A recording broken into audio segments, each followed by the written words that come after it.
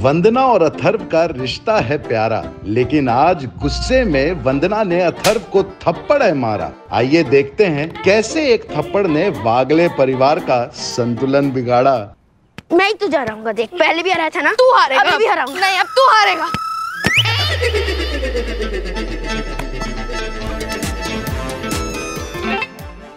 Sorry uncle. What sorry? इसका दंड तुम लोगों को मिलेगा। आइंदा तुम लोग गार्डन में फुटबॉल खेलते दिखे तो तुम्हें 5,000 रुपए फाइन भरना पड़ेगा। 5,000? यस। अंकल हम गार्डन में नहीं खेलेंगे तो कहाँ खेलेंगे? घर जाके खेलो। Okay uncle, as you wish. चल ब्रो, घर पे जाके खेलते हैं। बट ब्रो अभी दक्षिश अंकल का ऑर्डर है तो मानना ही पड़ेगा ना। Very good. हाँ चल ब्रो, अब खेलते फुटबॉल। ब्रो ये तो क्या बोल रहा है? दक्कू अंकल का ऑर्डर फॉलो कर रहा हूँ। उन्होंने बोला कि घर पे जाके खेल, तो मैं उनके घर पे खेलने आ गया हूँ। चल आजा।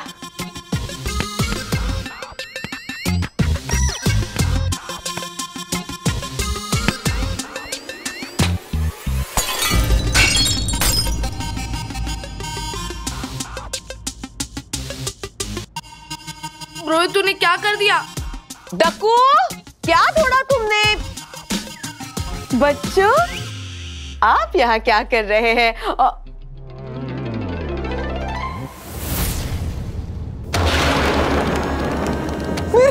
ट्रॉफी, मेरी ट्रॉफी, मेरी ट्रॉफी। बच्चों ये क्या किया आप लोगों ने? क्या हुआ यम? मेरी ट्रॉफी डक्कू।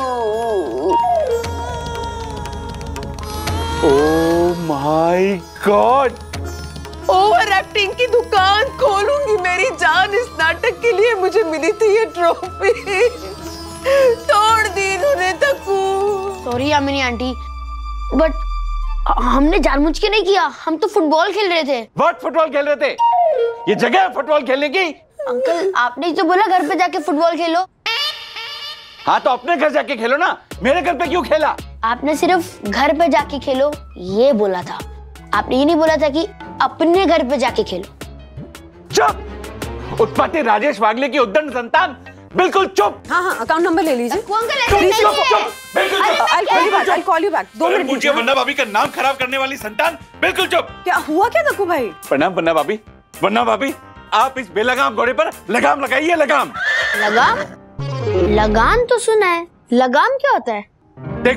देखा वन्ना भाभी कितना बदतमीज हो गया ये।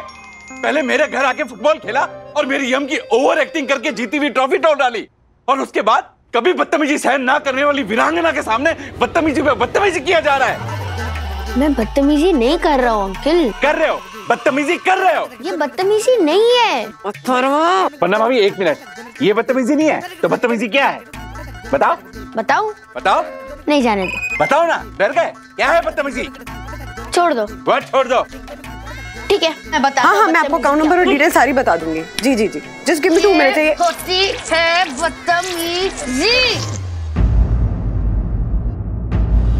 Oh my God!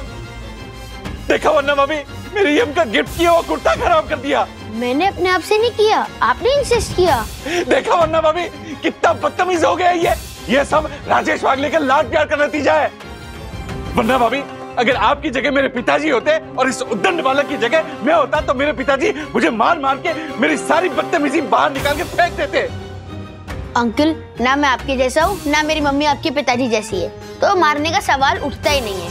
और आप चाहे मेरी मम्मी को कितना भी भड़काओ, वो मुझ पे हाथ नहीं उठाने वाली है। तो बेटर होगा आप यहाँ से चले जाइए। और चले जाइए। Oh my God!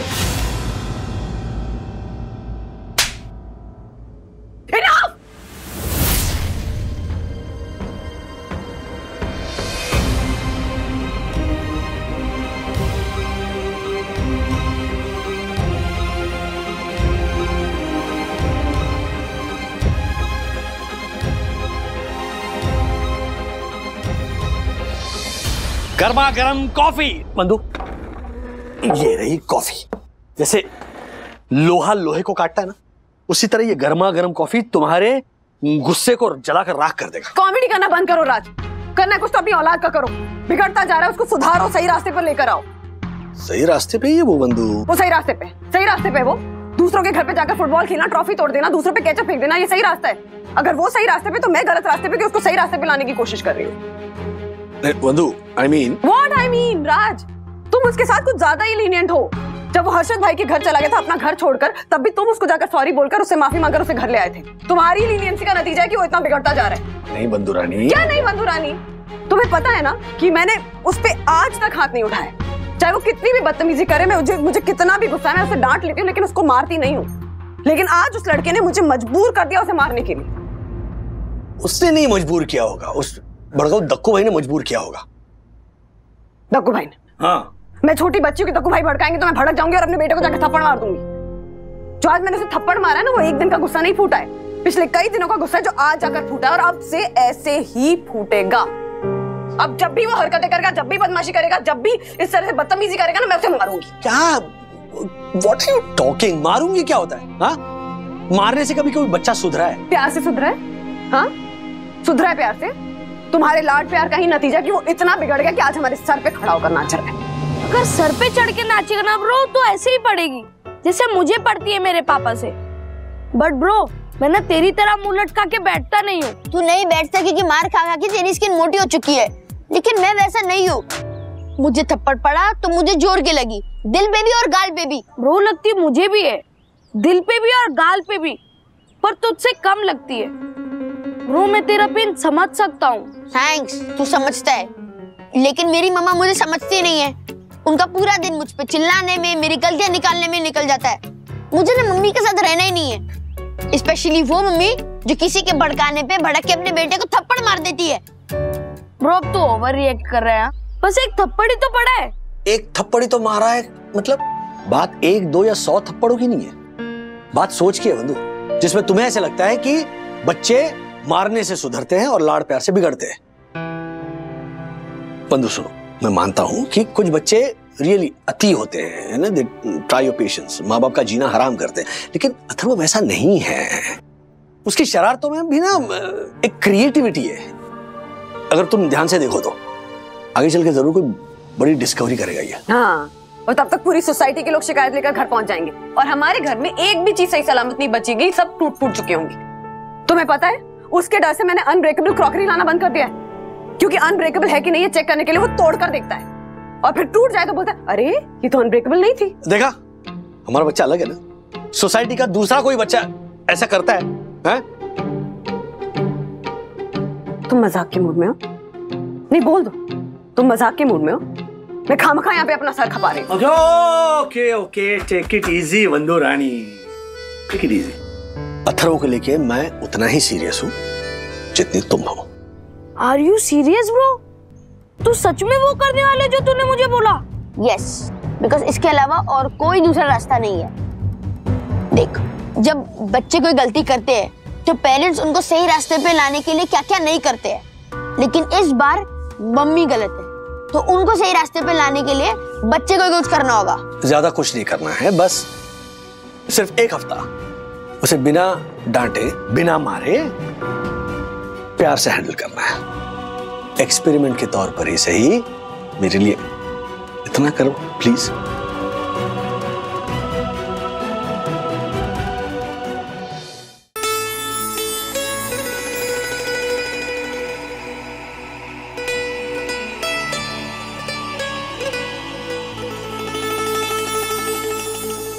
I know. You know? But how? मैंने तो अभी तक कुछ बोला ही नहीं। मतलब वो yes. मार्फतिया जी, राजेश सर ने आपको बुलाया है। I know. अरे पता है तो जाइए ना। No, राजेश सर ने तो मुझे इनके पास भेजा है। तो मैं वापस उनके पास भेज रहा हूँ। मेरा मतलब है उनको कुछ अर्जेंट काम है, जल्दी जाइए। ओके, जाता हूँ। आप ये मिस काया। इस काया को भगवान ने क्या फुर्सत से बनाया। What? Nothing. वैसे अभी तक मेरी शादी नहीं हुई है। What? मतलब आपको देख के लगता है आपकी भी नहीं हुई होगी। So what? You idiot?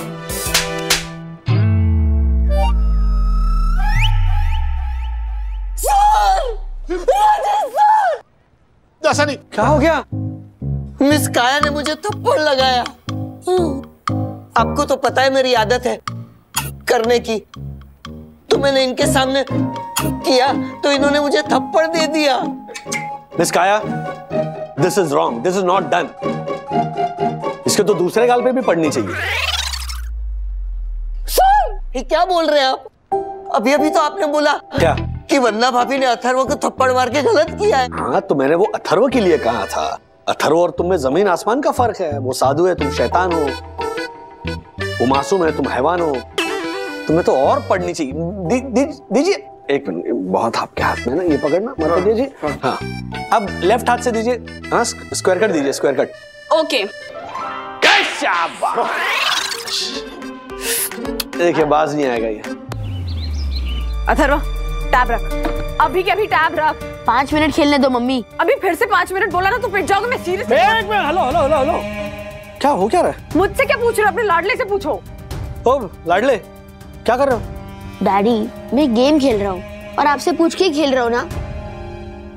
हाँ हाँ हाँ, इनफैक्ट अथर्वा ने मुझे फोन किया था कि तो तुम्हें कहना चाहिए था कि मम्मी से पूछो। मैंने यही कहा उसे। तब उसने कहा, तुमने क्या कहा कि मम्मी से पूछूंगा तो मना करेगी, तो इसीलिए आपसे पूछ रहा हूँ। 30 मिनट के लिए खेलूंगा। Let him play. 30 मिनट कह के 60 मिनट से खेल रहा है।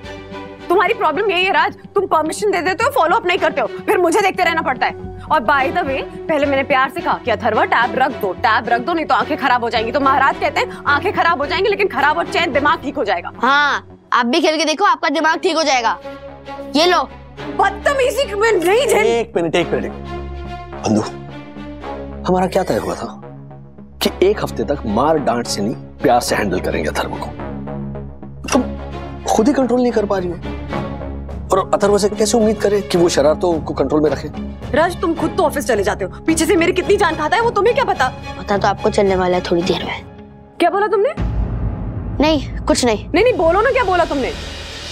अगर आपको डांटना है तो आप डांटो, अगर आपको मारना है तो मारो। मैं बोलता हूँ, ये लो मेरी गाल। मार खानी है? नहीं मारो ना। Behave yourself guys.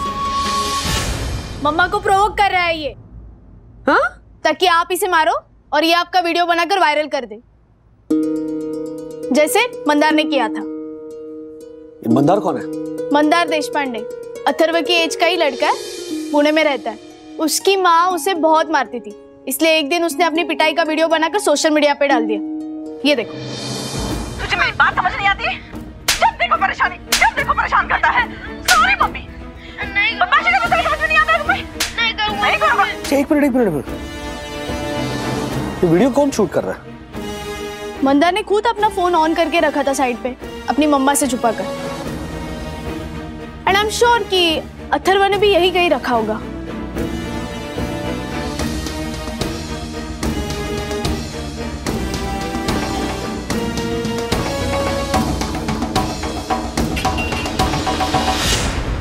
C, video on था। What is this, Atharva? हाँ? सीरियसली? और आपको पता है, ये मंदार वाला वीडियो वायरल होने के बाद ना उसकी मम्मा की बड़ी बेइज्जती हुई। सारे फ्रेंड सर्कल से उन्हें बॉयकॉट कर दिया। फिर उसकी मम्मा को मंदार से माफी मांगनी पड़ी, जिसका और एक वीडियो बना है। हाँ, ये देखो। माफ कर दे बेटा, माफ कर दे मुझे। आज के बाद मैं तुझे कभी नहीं मारूंगी। माफ कर दे मुझे। ठीक है। ये क्या है सब? माफी मांगने की नौबत ही नहीं आती इस औरत पर। बच्चे हैं यार, क्रिमिनल्स थोड़ी है। और ये क्या अपने आप को पुलिस समझ रही है? बच्चों पे हाथ क्यों उठाते ना, मेरी यही समझ में नहीं आता। राज, लेकिन मैं रोज तो नहीं मारती हूँ ना अथर्व को। मैं तुम्हारी बात नहीं कर रहा हूं। ऐसे बहुत से पेरेंट्स हैं जो अपना फ्रस्ट्रेशन ना बच्चों पर निकालते हैं। बच्चे हैं, वो शरारत करेंगे, उन्हें पेशेंटली हैंडल करना ये हमारा फर्ज है। मतलब एक बात शायद 100 बार समझानी पड़े। समझाओ, हाथ उठाना ये कोई इलाज नहीं है। That's what I was coming to. क्या है ना, बच्चे पैदा करने के लिए अकल नहीं लगती, लेकिन उनकी सही परवरिश करने में जरूर अकल लगती है, क्योंकि वो ज्यादा जिम्मेदारी वाला, ज्यादा जोखिम वाला काम है। बहुत से पेरेंट्स बच्चों को प्यार से हैंडल नहीं कर पाते तो क्या करते हैं? पीटते हैं। क्योंकि अभी बच्चों को प्यार से समझा, उसमें वक्त जाएगा, उससे अच्छा 2 सेकंड में एक तमाचा लगाओ, सब सही हो जाएगा। मतलब पीट कर जो हम टाइम और एनर्जी बचाते हैं ना, उस बचाने के चक्कर में हम बच्चों से बहुत कुछ छीन लेते हैं। उनका बचपन और उनकी मासूमियत, वो गलती कर करके सीखने का उनका जो हक है ना, वो भी। और आगे चल के क्या होता है कि जब बच्चा गलती करता है तो उसे लगता है अरे बाप रे, ये अगर मम्मी पापा को पता चल गया तो वो तो पीटेंगे। वो माँ बाप जिनके साथ बच्चों को प्यार और सुरक्षा का एहसास होना चाहिए, उन्हीं से बच्चा डरने लगता है। Having said this, अथर्वा, तुमने जो किया ना, ये जो रिकॉर्डिंग कर रहे थे, जो मैनिपुलेट करके मम्मी का जो वीडियो वायरल करने की तुम कोशिश कर रहे थे, that is absolutely not done, okay? वो भी बहुत बड़ी गलती थी। शरारत करो लेकिन लिमिट में रहो।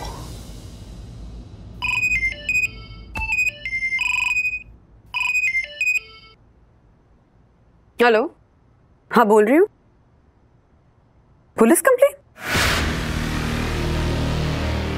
मेरे अगेंस्ट पुलिस कंप्लेंट किसने की? मैंने की थी।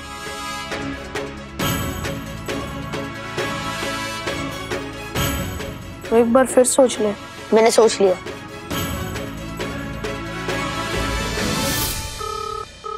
Hello, Borivali police station. Uncle मैं अथर्वा वागले बोल रहा हूँ। मुझे मेरी मम्मी के अगेंस्ट एक पुलिस कंप्लेंट लिखवानी है।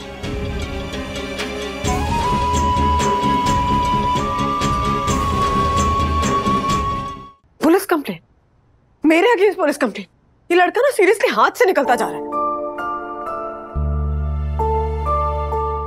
बंधु, सबसे पहले तो तुमने उस पर हाथ उठाया, अब तुम कह रही हो कि वो हाथ से निकलता जा रहा है। हाथ से निकला विकला नहीं जा रहा है, ओके? तुम्हारे एक्शन का उसने रिएक्शन दिया है, इमीडिएट रिएक्शन, जो उतना खतरनाक नहीं है जितना ń इस एक्शन का लेटर ऑन रिएक्शन जो होता है ना, वो ज्यादा खतरनाक होता है।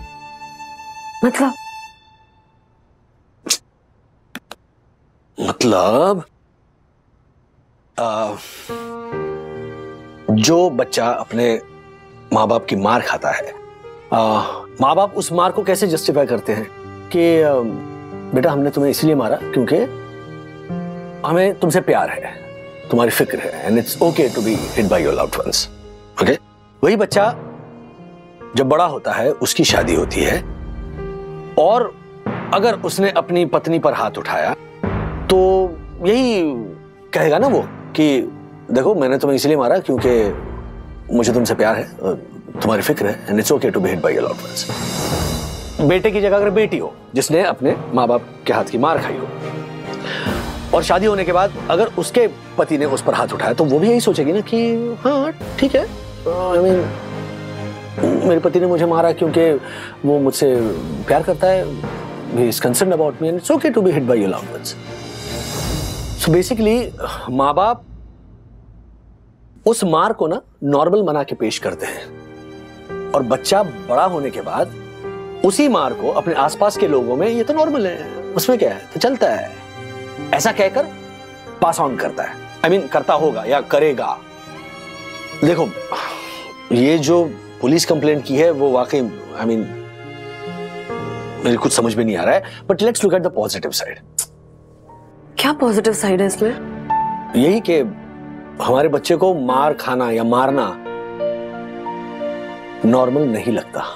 जिस दिन उसे ये नॉर्मल लगने लगेगा ना, उस दिन एज पेरेंट्स हमारी हार होगी। समझ रही हो ना? नहीं, हाँ मतलब I mean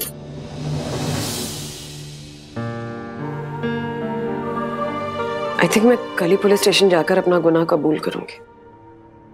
गुनाह क्या है इसमें? गुनाह ही है ना राज।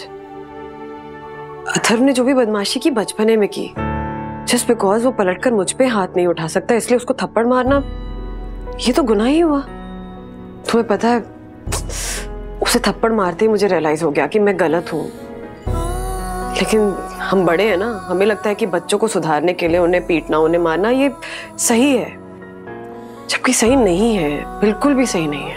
राइट और जब उनसे बड़े हैं, उनसे ज्यादा ताकतवर है, इसलिए वो मार खा लेते हैं। कल को जब वो बड़े होंगे और हम बूढ़े होंगे, वो ज्यादा ताकतवर होंगे, सशक्त होंगे, तब चलो आउट ऑफ रिस्पेक्ट एक आध बार मार खा भी ले वो, लेकिन अगर पलटकर उन्होंने हमारा हाथ पकड़ लिया तो वर्स्ट टू वर्स्ट, अगर उन्होंने हमें एक थप्पड़ मार दिया तो और क्या इज्जत रह जाएगी हमारी? तो बंधु चलो, इंस्पेक्टर वेट कर रहे होंगे। हाँ चलो चलो।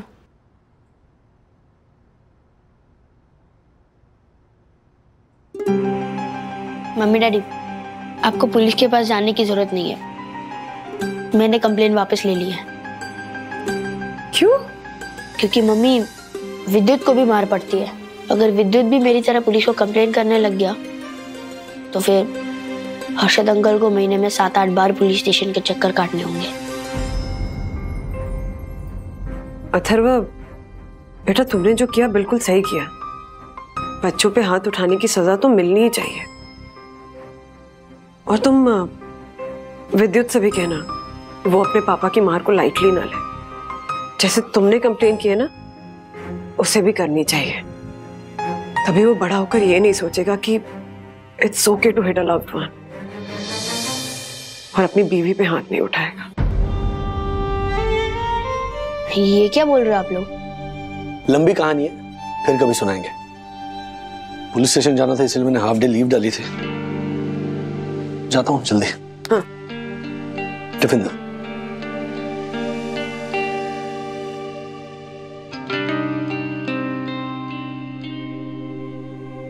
तूने कंप्लेंट तो वापस ले ली, लेकिन तू अभी भी दिल ही दिल में गुस्सा है ना मम्मा से? हाँ, आई डोंट नो सखी दीदी, जो भी हुआ सो हुआ, बट अम्मा को मुझे थप्पड़ नहीं मारना चाहिए था। दिल में बहुत दर्द हो रहा है अभी भी। विद्युत! वंदना ने समझी ये बात कि बच्चों पे हाथ उठाना है गलत। For more updates, subscribe to our channel, click the show links and enjoy watching the videos.